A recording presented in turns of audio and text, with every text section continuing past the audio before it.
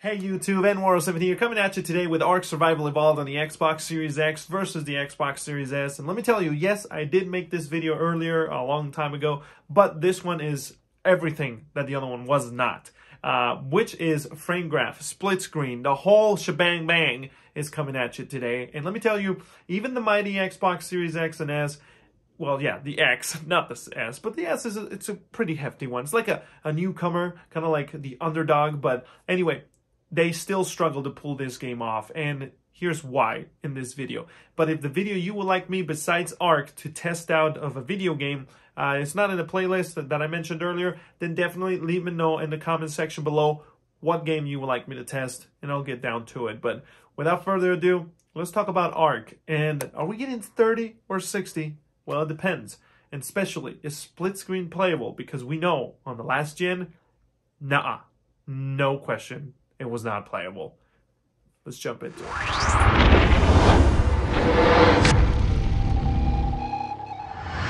Alright, ladies and gentlemen, so here we go. Both games installed in the internal drive of the respective console, and we're looking a little bit of slower times on the Xbox Series X, but no worries, no biggie. I actually retested it, and it sounds to be pretty much the same. Sometimes the Series X will load faster than the Series S and vice versa.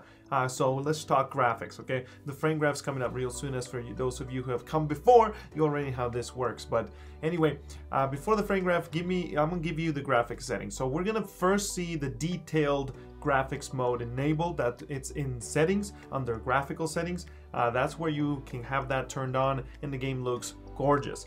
There is a big caveat though. You're not gonna have that on the Xbox Series S, because the Series S, even though it is an optimized for Xbox Series S updated game, they did not engage or activate that detailed graphics mode that is exclusive to the Xbox One X and the Series X. So here's the thing. That thing will make the game look a lot nicer on either console. You're looking at, if I remember correctly, 1080p on the Xbox Series S, and then you're looking at dynamic 4K on the Series X under detailed mode, and I believe it is 1440p to 1800p on detailed mode graphics off. And the reason why I mention off, well, this right here. As you can see, 30-ish FPS on the Series S, and then 30-ish FPS on the Series X. Disappointing, right? Well, you know what's not disappointing? Well, social media networks, and if you subscribe to this channel, gives you 6 months of good luck, plus you can leave a like and a bell along the way so you get notified whenever I release these types of kind of videos, plus the ones you mentioned in the comment section below. And hit me up on Twitch any day of the week if you like to get personal and close. But anyway, besides that, you can fix this. This is not going to be your ARK experience. But before I tell you the fix, I need to show you split screen, because, you know, some of you do play this game on with some buddies or your spouse, and you're looking at about the same thing, which is good. So here's the thing. You might be thinking, this is disappointing, bro. The thing is, it is not, bro. By the way, you can play this game with the Xbox Game Pass. Little bubble on top, how you can get that Microsoft Rewards points for free, so you can get your free Xbox Game Pass Ultimate. Made it for you, just for you, especially for you. Before I sell you on Streaming Live Academy, the thing is, you're looking at a nice split screen experience on both consoles. It's gonna be 30-ish, but it is 30 compared to the Xbox One's sluggish subpar 30. You know what I'm talking about. It's unplayable on the Xbox One consoles on split screen. No questions asked, right? Before we jump into the fix for these FPS, I'd like to invite you to hit up Streaming Live Academy, where I write articles so you can read them and learn and educate yourself and not be an ignorant. Plus, I make, well, my team and I, not just me, but yeah,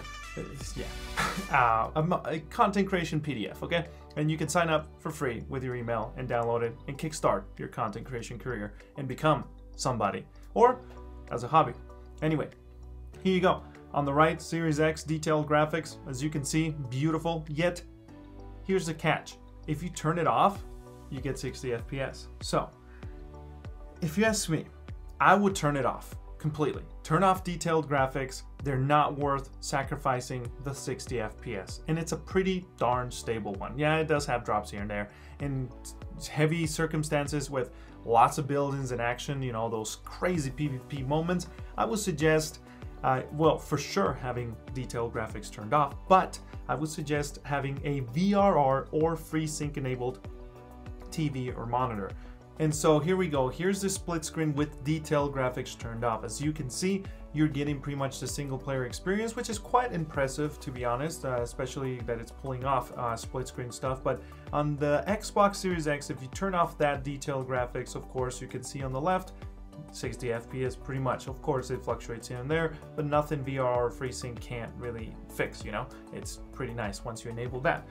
So definitely, there you go.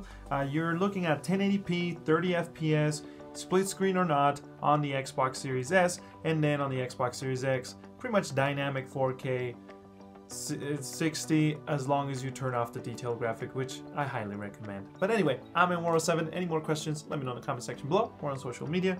Until next time, keep it fresh, keep it dandy. Peace. Peace out.